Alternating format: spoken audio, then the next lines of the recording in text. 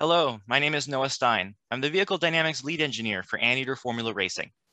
Over 60 students have participated in the design and manufacturing of the 2021 race vehicle, codenamed Jinx, over the course of almost 2 years. We designed this car to meet Formula SAE rules, and we will compete in Formula SAE Nevada, an international intercollegiate competition, this June. Our focus with this car is reliability. In the 2018 and 19 competitions, we lost valuable points due solely to reliability issues. In this presentation for UROP, we are focusing on 3 major redesigns for Jinx that will aim to solve reliability problems.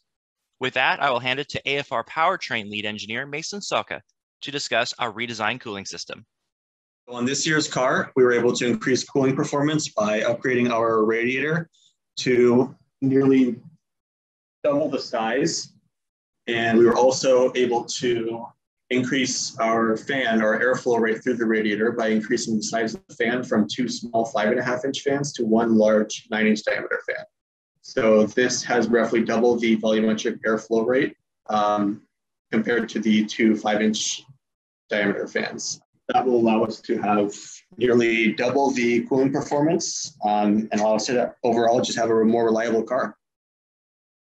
Hi, I'm going to be talking about the aerodynamics package. So the purpose of our sub-team is to improve the performance of the car while turning by increasing downforce and maintaining low drag values.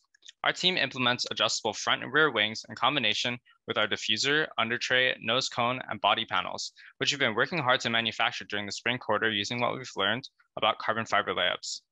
In addition, our sub-team is also in charge of improving airflow to the radiator through our side pod design, as overheating was a large concern at competition in previous years. While our components were mainly iterated using CFD and Star CCM+, we aim to conduct physical testing after completing the manufacturing of our components using sensors and cameras mounted to the car.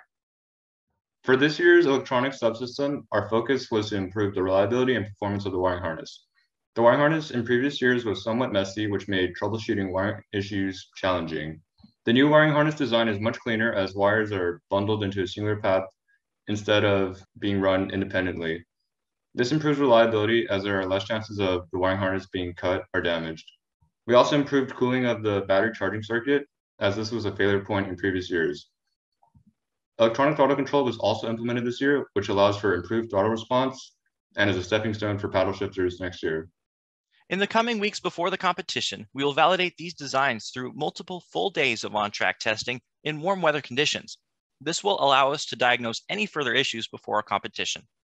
We would like to acknowledge all the students who have contributed to this vehicle, as well as Professor Trifon Georgiou, our faculty advisor, for his advice and support. Thank you so much for watching.